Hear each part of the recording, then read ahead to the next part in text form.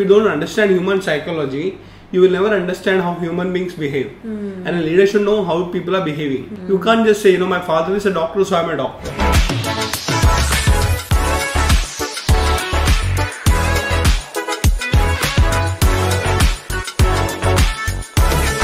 Welcome to this another amazing episode of Chanakya Unscripted. Today we are going to discuss about Chanakya's 7 Secrets of Leadership, a very special book of sirs. So welcome to this podcast. Thank you, Mansi.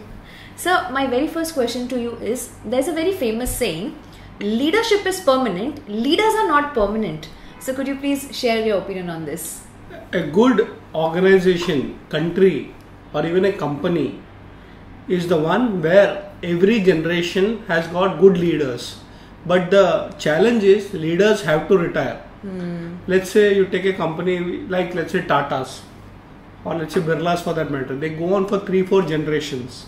The thing is that every generation will require a kind of a leader, he or she who will lead the organization. But let's say he or she retires, then what happens?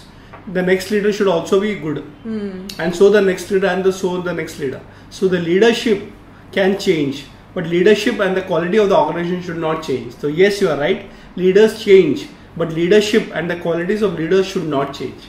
So talking about qualities, Chanakya had mentioned 36 qualities in Arthashastra, out of which you have specified some qualities in this book. Could you please specify that? Yeah, you are right.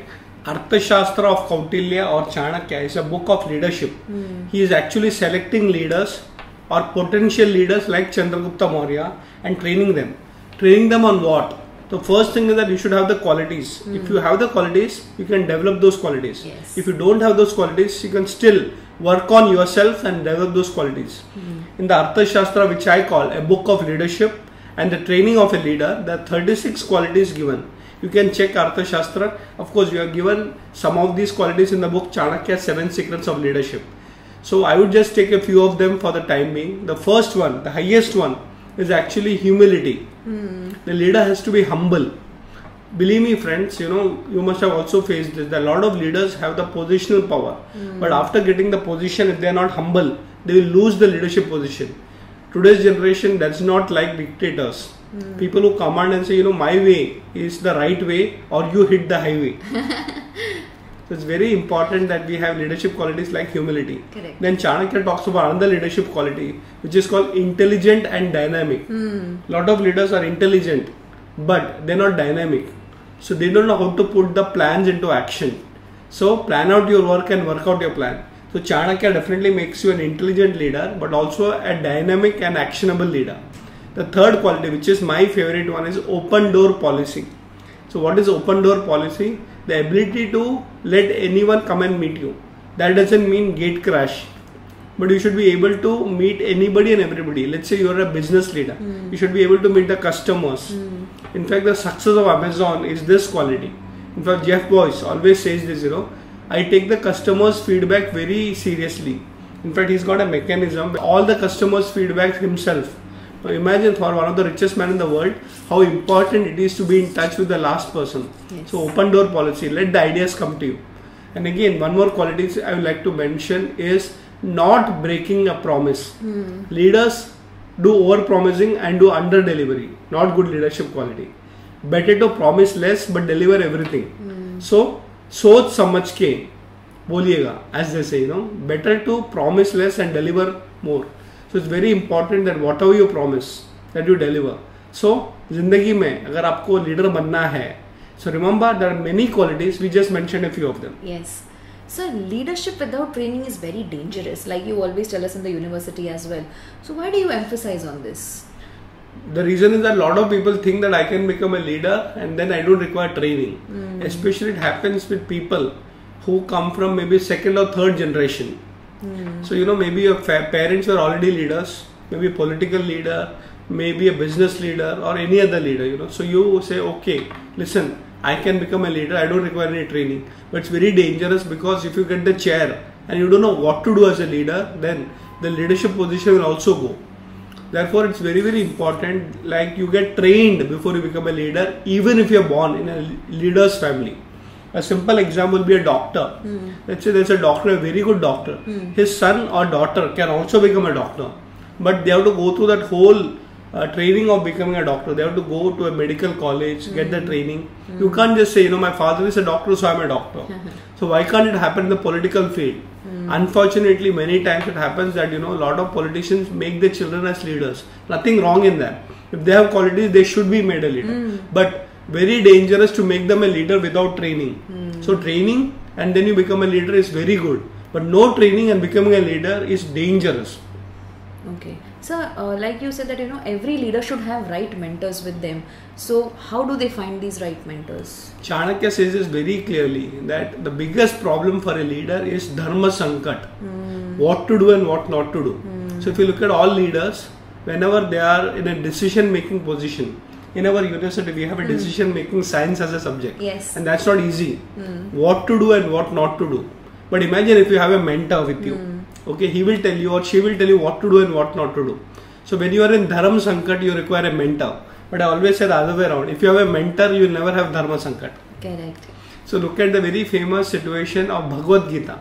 Arjuna, a great warrior leader, very skilled. In fact, he was the best in his generation.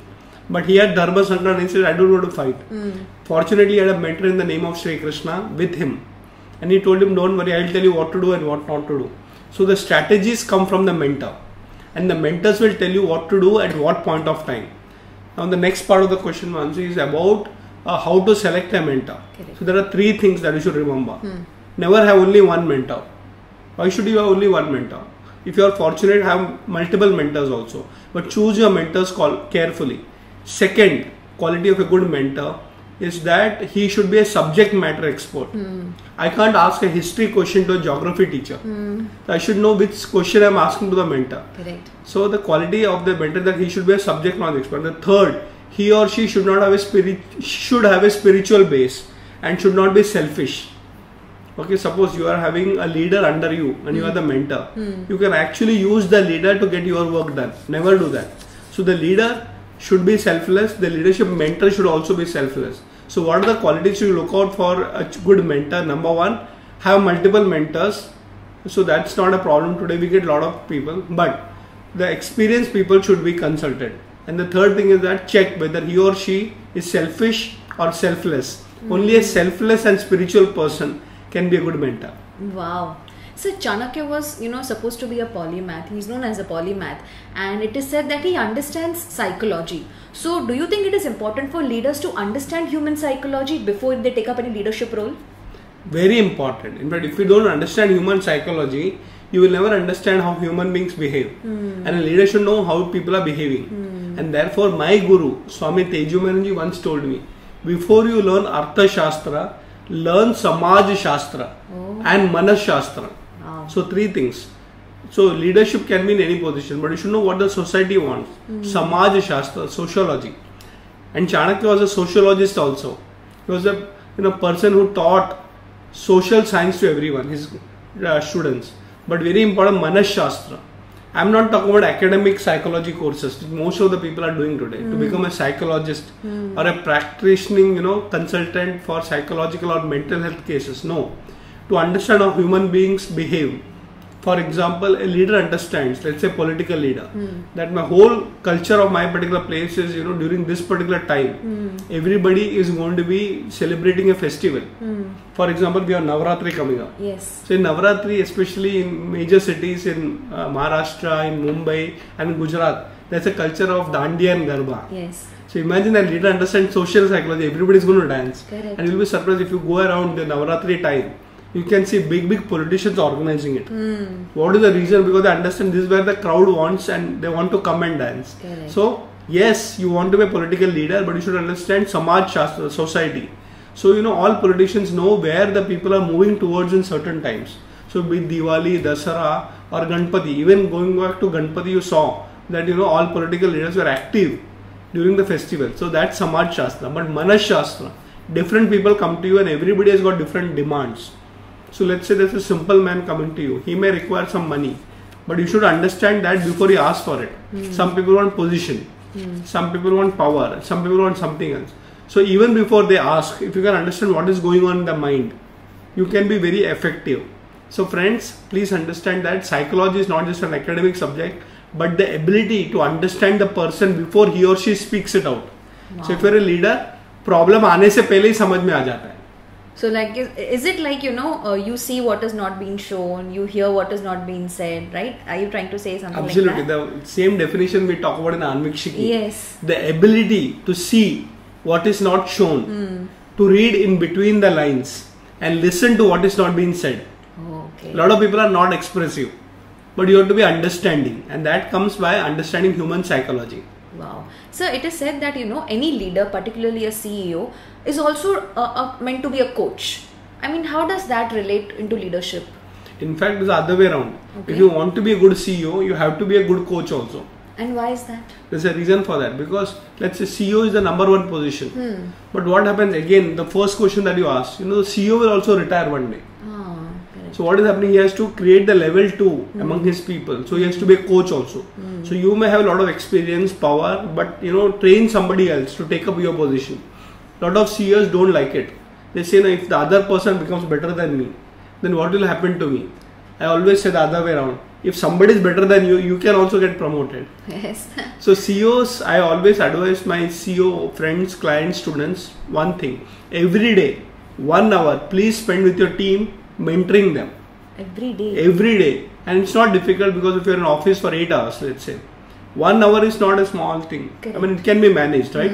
So my suggestion, and imagine you multiply it by, let's say, 5 days a week. So you have spent 5 hours in mentoring, and the people will start trusting you a lot. And you don't have to spend time with only the same person again and again. For example, let's say many companies, CEOs have 5, let's say, departmental heads. One is a finance head, one is a marketing head, one could be an IT head, one could be a social media head, and one should be maybe, let's say, a head of maybe sales. So you can call everybody and spend 1 hour. Please understand, it's reverse mentoring also. Oh. When you sit down with the finance guy, he may tell you the latest trends. Correct. When you're sitting with a social media expert, like what you did today, you actually told me.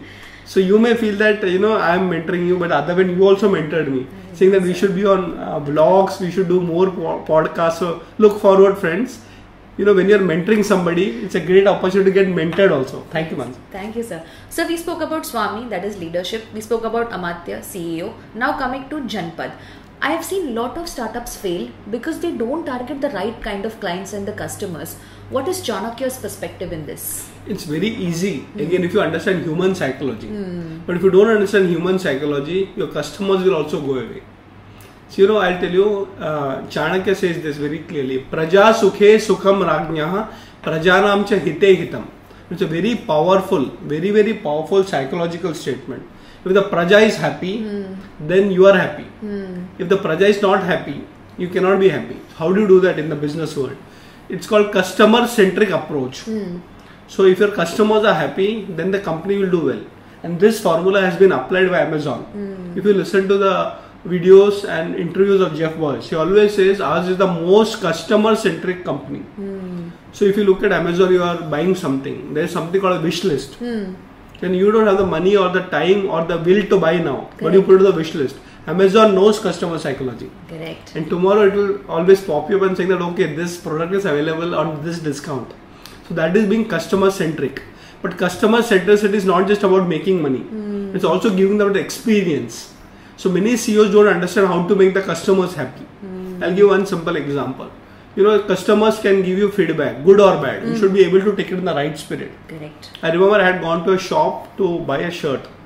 So I wanted to buy some formal shirts. I went to a shop and I was selecting. And you'll be surprised, one lady came in when I was doing my, window shopping. Not yet decided. I was just discussing which material, what is the range and all those things. I was just doing. I had not decided. One lady comes in with a bag of shirts and she starts shouting at the owner of the shop. And she said, yesterday I took this, but it's not fitting and all that. The button toota hua hai. So, can you replace it? And can you believe that particular shop owner said, I can't. And she again started shouting that it's not 1 or 2. I bought 10 shirts. Okay, I'm only returning 2 of them because it's not fitting. So please replace. She said, no, it's your problem. Now, you know what happened? 2 things. Anyway, that lady will never come back. He's not that customer. But I did not purchase. He lost 2 customers. Because looking at her, I started feeling that, okay, if this is the way he behaves to a customer, tomorrow if I take this shirt, any shirt from that shop, and I come back and say, please replace it for whatever reason, he may tell no. So many times what happens when you say no to one customer, you are actually losing another customer also. Correct. And what does Amazon do? Why do I tell about Amazon again and again? Because I've seen that yourself and most of you must have experienced. Suppose you have a problem. They immediately say, take the money back or replace it or keep it. We do not charge for you, right? So it is not about money but making the customer happy and delightful. Remember one thing, Chanakya says every time the customer may not be right. But to make him feel that you are right is a leadership role. Wow. Every time the customer may not be right. For example, customer can tell, that you are not doing this right or you can decide. But make him feel like, okay, fine, I listen to you, I accept you. In fact, Chanakya says that har praja sahi nahi hota, because every praja or the citizens may not follow what is called as praja dharma. Like for example, many people don't pay taxes. Yeah. That is not right. And they come and demand from the government, Are, you have not done your duty. But as a Raja Dharma, you have to listen to everyone. So whether he is a criminal or a good citizen, you have to listen to them. Your Raja Dharma is being open to everyone, but your Praja Dharma is to be committed to the country and do your duty. Correct. And word of mouth is very powerful. Like, that's an organic way of marketing your business as well. Yes. So yes, customers are very important. And today with the internet, everybody can put about their reviews openly on the internet also. Exactly. And it takes, negativity spreads more faster than positivity. So, Mansi, I've been very fortunate. Thanks to all of you who are listening. If you go and check on Google the reviews that we get, it's amazing. Yes. So I would say other way around also. If you are actually genuinely committed to the work that you are doing, not only negativity spreads fast, even positivity also spreads fast. Yes. So I've been fortunate that a lot of people are putting good reviews. Thanks to all of you. Watch it, like it, and also subscribe to it. Thank you. So Swami Amartya Janpat. Now coming to Durga. In those days there was no internet, but now we have internet. So how can you relate Durga in today's times? See, Durga in the olden day, what Chanakya was talking about is a fortified city. It's like building a fort where external people cannot attack you. Yes. So that's a strong Durga or fort. But inside also you should be strong. In the cities, if you go where there are olden forts like Kota, or if you go to Aurangabad, or go to Hyderabad, there are forts inside. So go to study them. Inside there was a complete habitat. There were water bodies, there were houses. The king used to stay inside the fort. So in today's generation, if you look at an office as a Durga, let's say we are sitting in a beautiful office. Yes. Not only outside it should be good, inside also it should be good. So first part is the design. You can see the Saptang design here. Yes. Not only that, the chairs that you select, the design, the kind of air conditioning that you have, that's very physical. But the other side is also equally true. You should have good internet connection. Imagine I'm sitting over there, I'm sitting on my laptop or mobile, but there is no Wi-Fi. What is the point? I can't be productive. When we were young, that time there was no Wi-Fi and all those things, but electricity was a problem. Imagine going to office and out of 8 hours, 6 hours there is no electricity. So what kind of a Durga is it? Today we say, today Wi-Fi is a minimum requirement. You can work from anywhere. Correct. So digital, but very important part of Durga is also the culture that you bring in to the organization. People should be happy. I always follow this formula, your employee should be happy and healthy. Okay, so please think about it. How do you make your Durga soft? Culturally also better. So soft is yes, your Wi-Fi, your connections, your laptop, they should be working fine. In the digital world today, you also need to have good activity on the social media. So it's not about saying that मेरे पास Wi-Fi hai, but if you are having, let's say, a social media account on Instagram or a LinkedIn or a YouTube, how effectively are you using it? I know I have traveled so many countries in the world. People have actually watched me on the internet more than they actually watch me. And thanks to all of you who create these videos. So friends, never limit yourself to the digital world to a physical office, but the physical office should be equipped to handle good digital platform also. Correct. So I'm sure a lot of viewers don't know this, but your office, Chanakya Neeti Private Limited, is based on the 7 pillars. So how did this idea come up? So I request all of you to please come to my office and meet our team. We have a wonderful team. Okay. So it's a small office. In Mumbai, getting an office itself is a big thing. Yes. Fortunately, we have a good physical office and my guru actually came and inaugurated this office. Wow. Now, 2-3 things about this particular office. This is based out of Mumbai, as many of you know. You can check our website, yes. Chanakya Neeti Private Limited. Yes. The second thing is that even though it's a small office, it is actually designed by one of my students. So our MALS batch, Seema Puranik, and she's an engineer and an interior designer. and I like females who are actually having the leadership positions. So she took a lot of time to design this office. I'll tell you something about this office. You can check our videos also. Yes. This office, even though it's small, is divided into 7 parts. The Saptang. The Sapta means 7. Anga means parts. Yes. So what you are seeing right now is my cabin, which has got the Saptang model. But there are 6 more cabins, and each of them is been designed uniquely. Yes. So if you come to the reception area, that's a different design. The place where all my team sits, that's different. There got a Bhagavad Gita concept. In the reception area, we got a concept of Anvikshiki with the lighting of, diya. In the area where all the team sits, we got the Yoga Karmasu Kaushalam. So it's a Bhagavad Gita concept. The third one is actually a conference room. And you'll be surprised if you look up, you'll actually find an Om. So it's a thinking area. The fourth is an open area where, we have nothing. In Bombay, every inch counts. But my designer, my student, Seema said, no, you should have open space. Believe me, if you look at that space, it may look unutilized, but you got a lot of positive energy.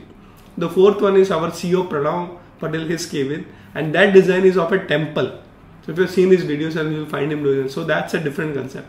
The fifth one is actually my wife's cabin. So the sixth one, it's where she's a Bharatanatyam teacher and dancer. So her concept is actually very feminine.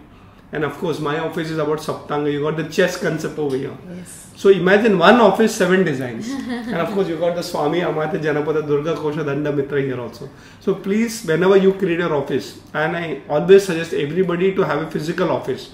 You can be small, but you can be beautiful. So create beauty. And the last part, whenever you look out from my cabin, you'll be surprised that you will see a good forest view and a mountain view. Yes, we are lucky that instead of being in a metro city, we got God's creation and man's creation.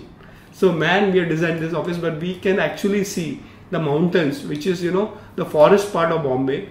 And so we are lucky to have a good view. So remember, whenever you create an office, look at all aesthetics, productivity, and make it a happy office. And it's such a blissful moment. We are shooting a podcast in this office. Yeah, the first time we are doing it. Thanks to you. Thank you, sir. Thank you. Sir, coming back to the Saptang, the 5th pillar, Kosha. I remember you teaching us in the university that any entrepreneur or leader has to first understand the financial acumens before getting into wealth creation. So why do you emphasize on this? Remember one thing, we are talking about business. The dharma, the duty of a businessman is to create wealth.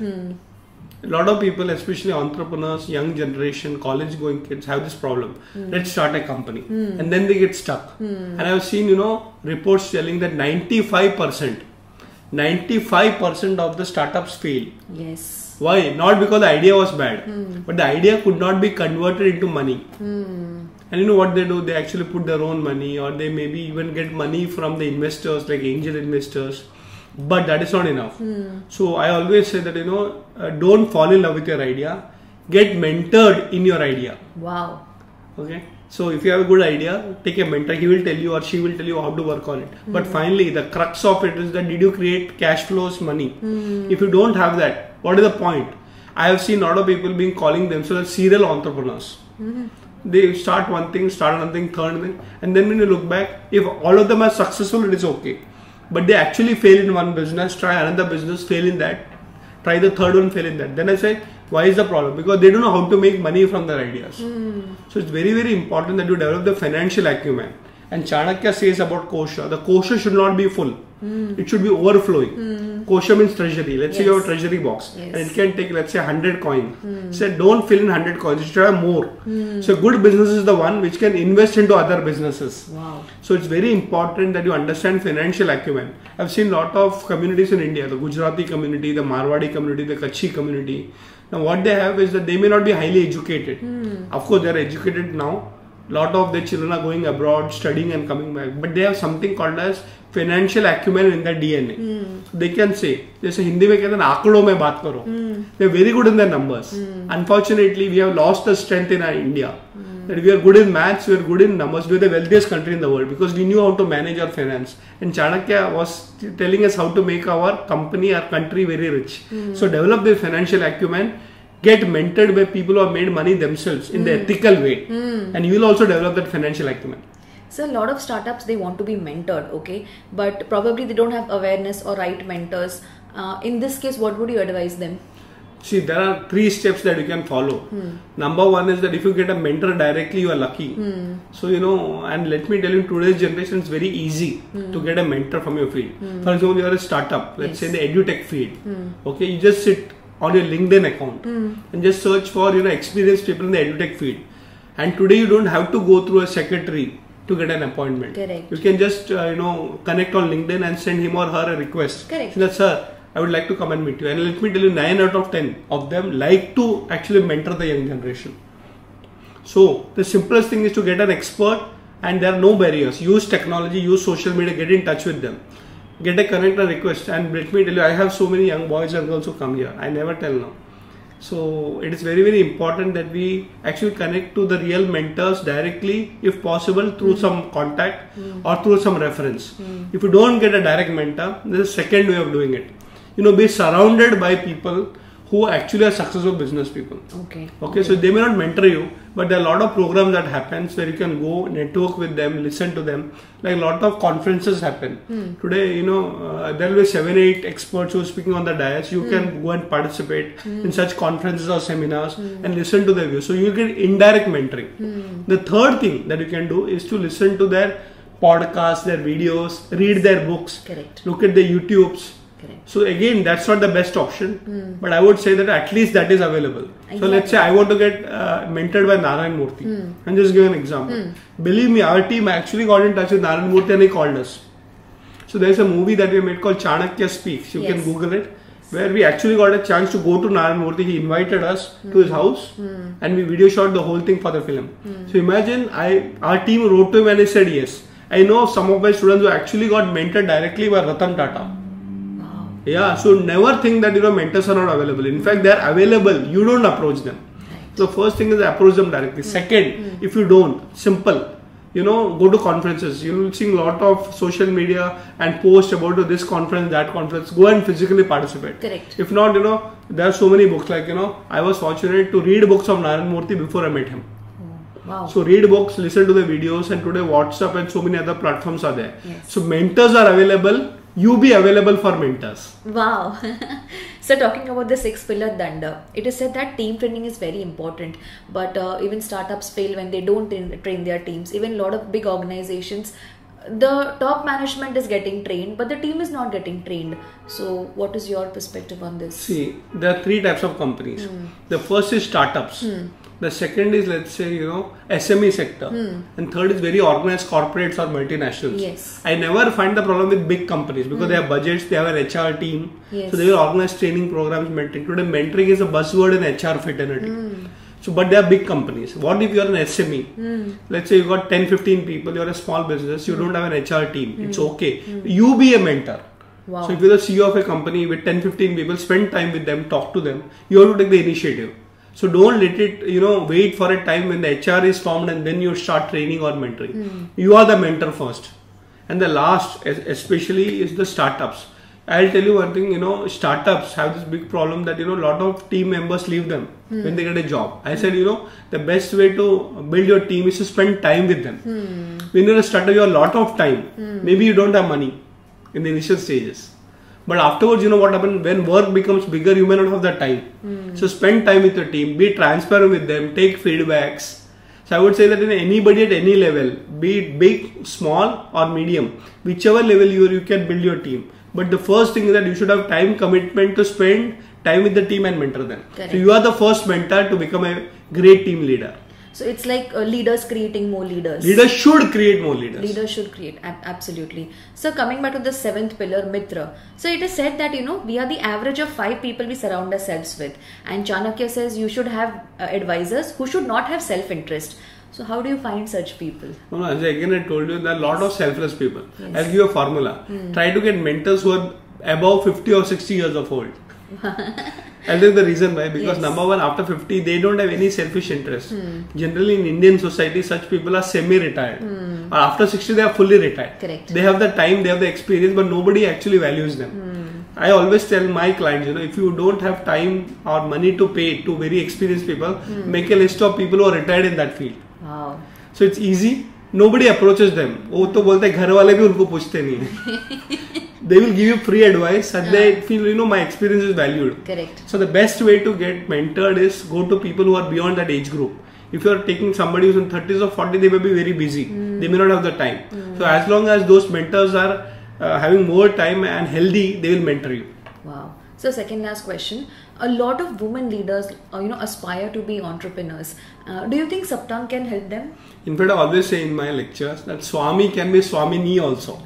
And Saptanga model is not gender biased. Yes. So a lot of people say Chanakya only promoted Chandragupta Maurya. No, he had a lot of women leaders also. So Saptanga is relevant not only to male but female and also to transgender. Wow. So why not? Tomorrow's generation we can even have transgender leaders.